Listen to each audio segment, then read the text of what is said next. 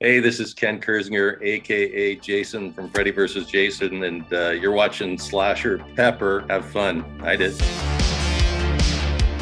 So, first question, real simple. How are you? Well, I'm good. I'm enjoying a good summer here in Vancouver. Normally, we get a lot of rain, as people may have heard, but it's been very, very beautiful. Got some fishing in and some boating, and Oh, summer's nice. short here, so everybody tries to enjoy it as much as they can. Right. Yeah, Yeah, just live it to the fullest. yeah, yeah. Well, Cool. it's a beautiful city, but got to enjoy it when the sun's out. Right. Nice. And work related. Do you have any new projects coming up you might be able to plug? I don't have anything for sure, so I'm not going to say anything. Right. I'm always kind of working on scripts that I write and stay busy that way, auditioning, but nothing firm. Awesome. Well, Yeah. keep at it. Yeah.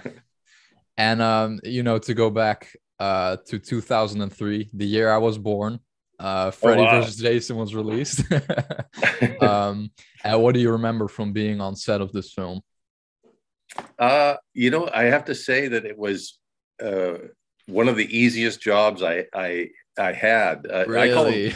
I call them suit jobs, right? Because I played a lot of monsters, a werewolf in MacGyver, and or sorry, a Sasquatch in MacGyver, a werewolf in another movie called Bad Moon, and so uh, the costume was easy to put on and off, and I had a stunt double for the major fire gag, the only one that I really wanted to do in the movie. Um, so I had it pretty good, and I didn't realize how big a movie it was until we started shooting it, and then Right. my relatives started getting a hold of me and saying, "Hey, have you checked the internet on this?" And lo and behold, it was kind of blew up on the internet. Right. Yeah. That's really awesome. Um and everyone's always I don't know if you hold up with this nowadays, but everyone's always speculating still to this day, like what would happen in a Freddy versus Jason 2? Like what would happen in a rematch, you know? Yeah. Who do you think would win? Well, I think they might have to give it to Freddie because I think I won pretty definitively the first battle. Yep. Yeah. I always say I won by a head because I had his head, and I think that Freddie might be due, and then that would set up a nice third one to see who they would give the third one to. Right. But yeah, it would be interesting to watch anyway, wouldn't it? Yeah, for sure. And were you a fan of the Friday the 13th movies before? I'd seen them all, pretty much as they came out in theaters and Right. at the time, and I was into slasher films. That was about the right time period for me and stuff, and as time goes on, I think I became more of a sci-fi buff than a horror buff. Oh, But nice. um, yeah, so I think I'm more sci-fi now than horror. But Right. if it's a good one, I still enjoy them. Yeah, I only read the headlines, but I did see that they are in talks now for Friday the 13th movie next year, maybe. Oh, But really? yeah, Well, you'd know more than me. right. They've been trying to get that going with all the legal issues and whatnot. I know the fans are ready for another one. Yeah. Yeah, because there are like a bunch of fan films being made now. Like that's kind of Yeah, where the franchise is at this point, you know? yeah, exactly. I've seen a few of those. Oh, Yeah, nice. yeah, they're Which one fun. did you see?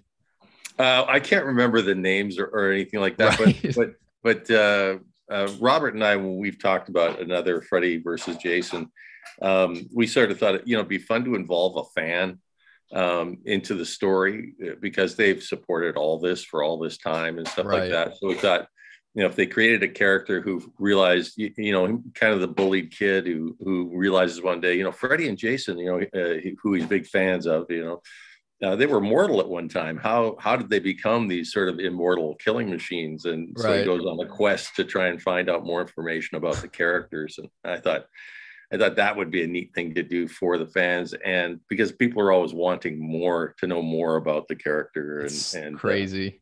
Yeah. Yeah, with horror fans, it seems like, you know, a sequel was announced, the sequel was there, and then everyone's like, all right, that was cool. Where's the third one? You know? Yeah. Yeah. It's pretty funny. And here's a bit of a random philosophical question. Sure. If you ruled the world, what would it look like? Wow, what that would look like. Everywhere would look like Vancouver. Nice. I would make it all look like Vancouver. A sunny Vancouver, right? Yeah, what would the world look like? Oh God, I don't know. A lot of comedy shops and things to cheer people up. Right. Definitely not any wars. Right, we don't need any more of that. Lots more talking. Awesome. And what's your biggest pet peeve? My biggest pet peeve. Oh. God. You'd think I'd be able to think of some offhand. I don't. Biggest pet peeve.